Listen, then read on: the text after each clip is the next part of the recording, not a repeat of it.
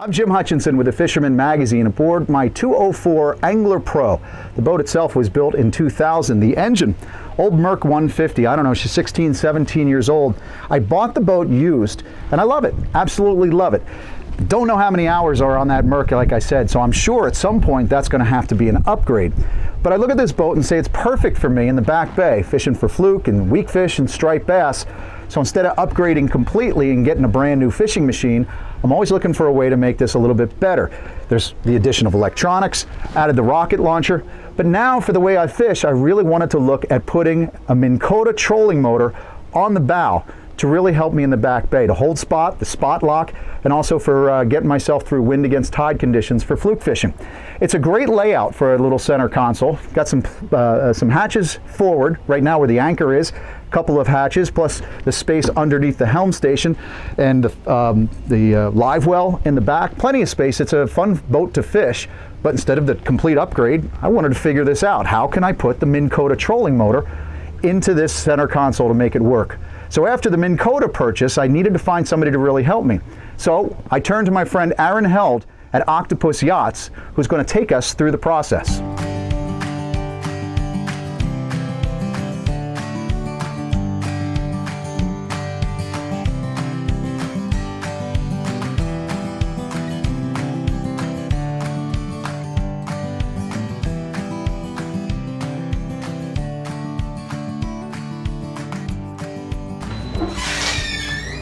Yo, Aaron. Hey, Jim. Good morning. What's going on? How are you? I'm great. How are you? I'm excited. We're looking forward to getting the trolling motor installed. So absolutely. This looks like all the stuff right here. Yeah, let's go through the pieces that we have. The remote, circuit breaker, quick release bracket, very important battery charger. Let's take a look at all this stuff. Let me know what it is. First item on the table is a great accessory that really increases the versatility of the motor, and that's the micro remote. It allows you to steer left and right. It allows you to increase speed, decrease speed, engage the spot lock, turn the autopilot on and off, and walk around the boat all doing so. So while not mandatory, really increases the functionality of your trolling motor because you're not tied to the foot pedal control on the trolling motor. So nice accessory, good part of the package. Next item on the table is our circuit breaker, and this is a mandatory part of the install. If we're going to do the installation according to the owner's manual, the installation guide, and importantly ABYC requirements, we need overcurrent protection for this high draw device. So this is a 60 amp circuit breaker. It's going to work out great for our trolling motor that we're going to wire in on 36 volts. So we'll mount this in a nice accessible location. Not mandatory, but also a great idea to make a real complete installation is the quick release bracket. We want a nice secure mount for the trolling motor, and this allows us to bolt this plate down to the boat and get that nice and secure. That can often be one of the most challenging steps of a trolling motor installation. And then quickly remove the motor if we decide we don't need the motor for that day's activities, if we're not fishing, or if we're using the boat for say a far offshore trip, or trailering, or even for winter storage, bring the motor inside the garage.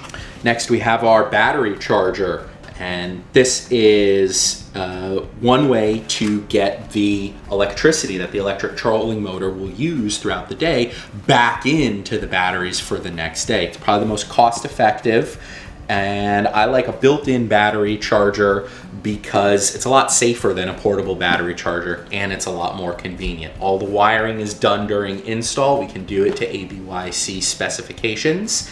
And then when it comes time to charge your batteries, we're just plugging in a shore power cord, either a normal extension cord from say a garage or an outside outlet, or a full marine 30 amp shore power cord. Last but not least, we have our Minn Kota Riptide trolling motor right here. And Jim, what do you say that we take this down, put it on the floor, open the box, and go through all the pieces and components that are inside? Slid right out of the box. Let's make sure we got everything. First up here, our instruction packet, some mounting hardware, and then we've got nice 72-inch long shaft, main controller for the iPilot, open this. Got the head of the trolling motor, our propeller, nice heavy duty weedless wedge 2. We have more bubble wrapped. Let's see what we got in here. It looks like it's the heading sensor for the autopilot. So that's going to give our autopilot direction. It's an electronic compass. So we're going to pay special attention to mounting that on the boat and then connecting that back to power. And then here is our motor as well as our deck mount. So got our 36-volt motor wrapped up nice. Let's take it out of the bag here. Got some heft to it. Take it off the styrofoam. And we'll take it out of the plastic.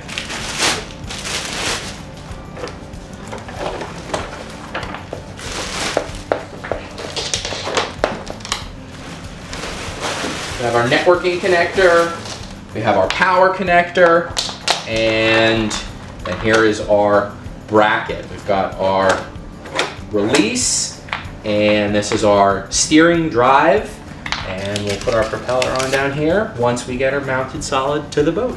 So Jim, what do you say we go out back, take a look at your boat, because we need to figure out how we're going to effectively mount the trolling motor to the boat, and where we're going to mount the battery charger, and then where we're going to put our 3 batteries to give us a 36-volt battery bank.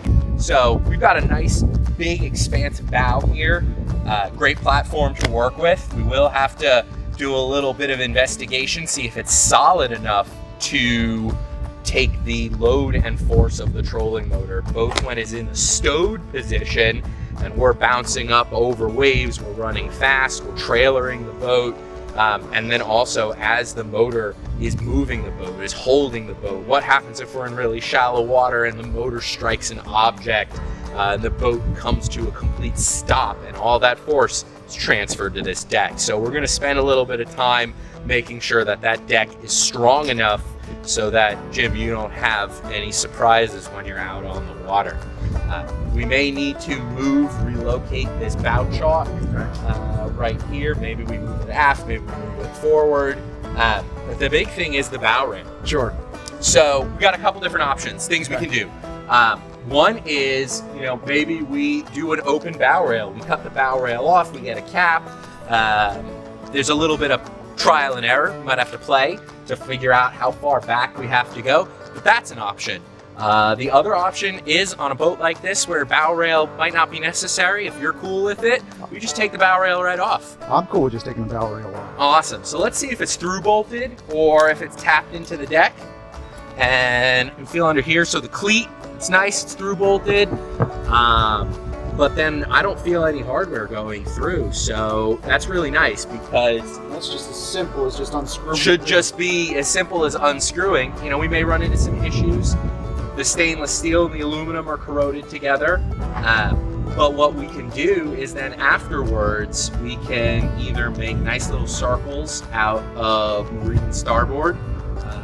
We can just put hardware in the place of the screws, or I could refer you to a fiberglass guy who might be able to match the non-skid. It's kind of up to you. Well, you can see the nicks in my fiberglass, so I'll go with the simplest here. Simplest might be putting in new hardware, but we'll see what it is when we pull the bow rail off the deck. If we need to make little caps out of starboard, that's not hard at all to do right here in the shop. So here's a Group 31 deep cycle marine battery. It's my favorite to run a trolling motor on a vessel of this size. We can go a little bit smaller if need be to do a Group 24, but we definitely, whatever battery we choose, we want to make sure it is a deep cycle battery. So different kinds of batteries. There is a normal starting battery that's designed to provide a very high load for a very short time and then be recharged, like starting an engine. We have a very high draw from the starter motor, pulls out a lot of current all at once. Then we have the alternator, puts it back. Then we have deep cycle batteries. A deep cycle battery is meant to supply a moderate load all day long. To take a very deep discharge, we can use a lot of the energy that's in this battery. Rough rule of thumb is we theoretically want to take it down to 50% of its charge for maximum life. But if it goes lower than that on an occasional basis, it's not going to hurt the battery. So we want to use deep cycle batteries. Each one of these batteries provides 12 volts. Since we're putting on a 36 volt trolling motor, we're going to need to do 3 of them and link them in what's called a series configuration. As you can see, this battery's not small, so we want to see where can we fit 3 of these guys. Let's take a look at this locker here. So without some major surgery, we're a little bit limited in terms of the height. Sarah, we have this other locker, I guess it's like a rope locker or something. Yeah, let's look in here. Let's see what we've got. I don't think that's gonna, it's gonna be close. You know, I don't know if we're gonna have enough room with the terminals. You know, this might be an instance where, hey, maybe we decide we're not going to use group 31s. Maybe we're going to use something a little bit shorter, because otherwise this could be a nice locker. We've got what looks like we'd have to confirm an overboard discharge, which is definitely something ABYC wants in a battery compartment. You know, we might be able to put in some ventilation. That's another thing that we have to be concerned about as these batteries charge. They need to be able to off gas and ventilate. But as a result, you know, unless we were to cut out the floor, which on some boats, you got to get creative. And that might be the ultimate option here, Jim. We'll have to, you know, do a good survey of the boat and see, you know, if there's a better spot, or if maybe we want to investigate trying to make this locker a little bit deeper, because this could be a potential spot for the batteries. Let's see what we got underneath the helm seat in the console. So we've definitely got a lot of space. I see no reason that we couldn't fit 3 batteries, 1, 2, 3, right in here. You know, and that may be our best and easiest option. Let's get the fender out of here. I'm gonna put in 1 battery just so we can see some scale. You know, I see we've got some drains. We've already got a vent back there. You know, this is an oil tank. We don't want to do in the same compartment as a gas tank because of the flammable fumes. But, you know, this is an oil tank for the 2-stroke. And I think this might be good because you've got a lot of space. It's also easy to access the batteries. You know, we could mount the battery charger in here. Although I don't want to mount the battery charger above the batteries again because of the potential for gas to be released. You know, we could get the charger in here, like say off to one side, maybe add in another vent on that side of the console, and then we don't have that long of a run up to the bow to get our heavy gauge cables. We've got the circuit breaker in here, and that make a nice install. You know, we are gonna have to do a little bit of investigation, figuring out how we can run the wires from the console up to the bow. But we'll take off those 2 side compartments and get to know the boat a little bit better. So Aaron, when I was choosing this Minn Kota, this particular Minn Kota, went with the 72-inch. We took a little measurement outside just to make sure it maybe could have gotten away with a 60, but how do you figure that out? It's close. Your boat could have worked with a 60, but what we did was we went out and we measured from the top of the deck down to the water line. In this case, we were on the trailer, so we went down to the ground, and then we measured from the water line to the ground. And we got, you need about 38 inches of space between, you have about 38 inches of freeboard from the top of the deck down to the water line. Rough rule of thumb, we want to add 12 inches to that to make sure our propeller is always submerged below the water, right? So now that 38 inches is now 50 inches. Okay. If the propeller comes out of the water, it will not move the boat. It will suck a lot of air. It'll scare the fish away. It'll kind of basically do none of the things that we needed to do. Then we need to add a little bit more space to that shaft because we have the control and we have the mount. right? So now we've taken that 50, we've added probably another good 10 inches. Right. So we're right there at 60 with your boat. So then that motor is going to be all the way down. That gives us no room for expansion, no room to get that motor down a little lower on a windier, rougher day. No room for you to get a bigger boat and for us to move the motor to a bigger boat. The one downside, really the only downside aside from cost, to getting a longer shaft, in your case from going to the 60 to the 72, is that when the motor is retracted, when it's not deployed, now you have this much longer, larger shaft to deal with, the head and the propeller out. You want to retract the propeller in so it's not sticking out off your boat. And this rest of the motor is on your deck. So, but I guess, and that's another thing too, is that we're kind of a fishing machine here. Sure. So it's good for us. Sure. But with the mounting plate, if I was to say, we're going to have a family day of doing something like that, I can absolutely. That's where the quick release is really nice, because you can take the motor off the boat and you can then not have to worry about having this long shaft taking up valuable seating space on the boat. Go into thrust a little bit. We got 112 pounds of thrust. It's Great. What is that? 34 volts. 36 volts. 36 volts. The one thing that I was thinking with that, the more power is good. If we hit any type of current, some kind of rip going through a bridge, I'm going to need a little bit more. But it's also more time spent out there fishing too.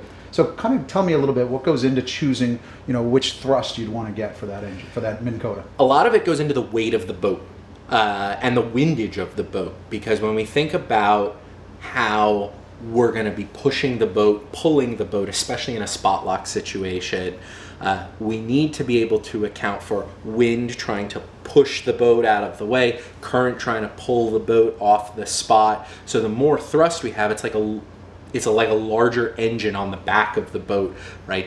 Thrust is a measure of torque.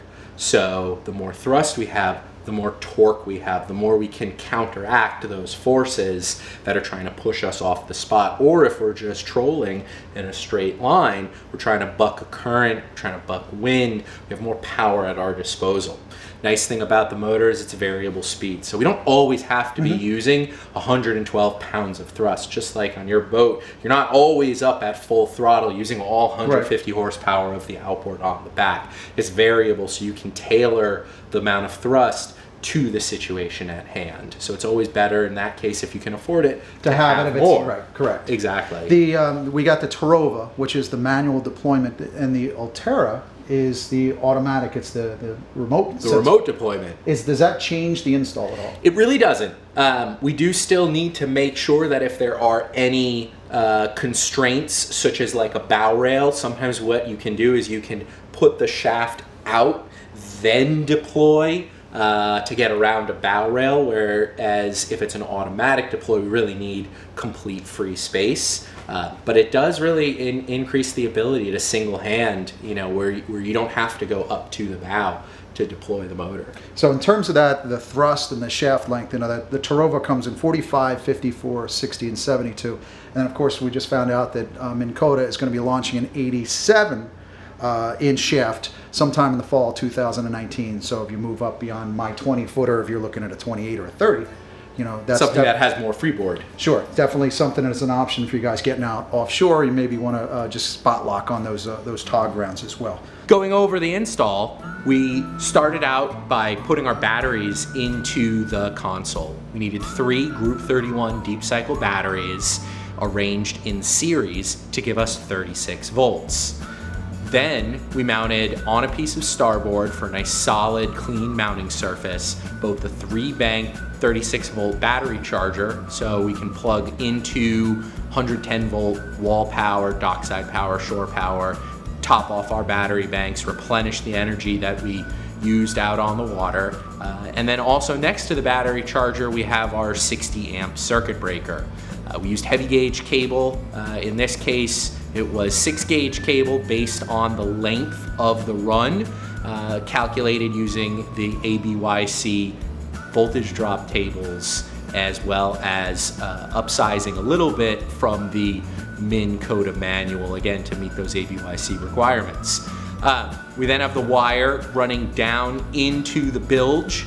There was no access, so we cut in a pie plate, an access hole, both in the console as well as up in the forward anchor rod compartment so that we could get our hands in there, fish the cable. The cable then exits underneath these stainless steel clamshells packed with silicone, so we want to make sure that no water gets in that bilge compartment. But again, because we've now penetrated into that compartment, it's no longer a completely sealed compartment, we do have these two access plates so the compartment can be accessed on a regular basis just to check to see if there is any water intrusion, and if so, that can be pumped out.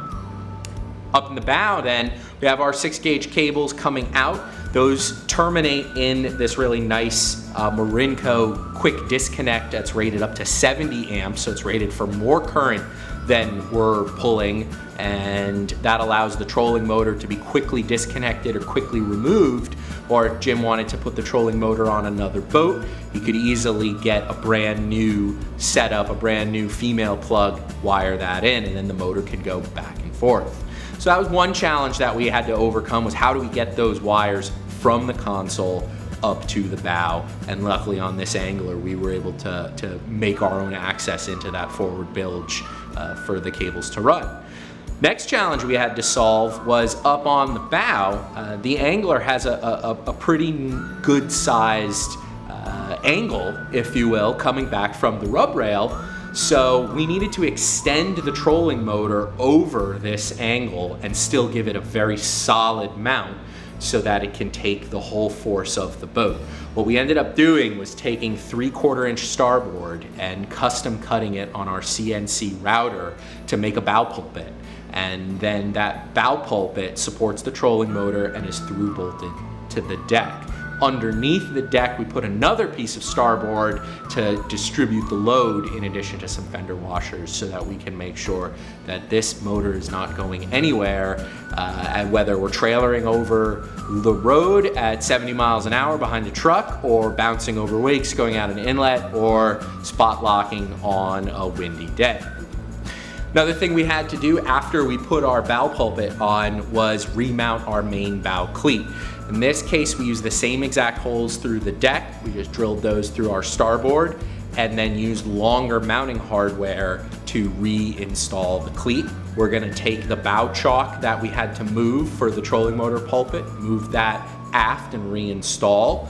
And we fabricated these nice little caps to go over the bow rail attachment points that we're just gonna silicone down and put in some self-tapping screws to give that a nice finished and watertight look. For the spot lock function, for the autopilot function, the motor comes with an outboard heading sensor. Now, unlike the trolling motor, the heading sensor will only operate on 12 volts. So that needs to get tied into the vessel's 12-volt system, not the 36-volt dedicated propulsion bank for the trolling motor. In closing, I think we have a really nice addition to the boat that's going to increase the fishability dramatically. I would plan on about a week of time to do the install, give or take.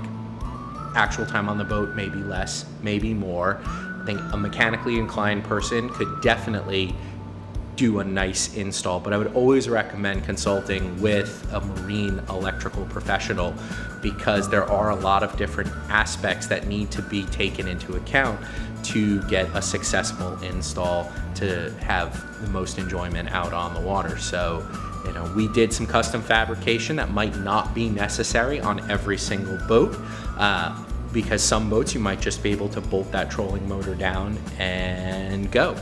But other boats present a little bit of a challenge, and a marine professional can definitely best assess those challenges and make recommendations on how to solve them.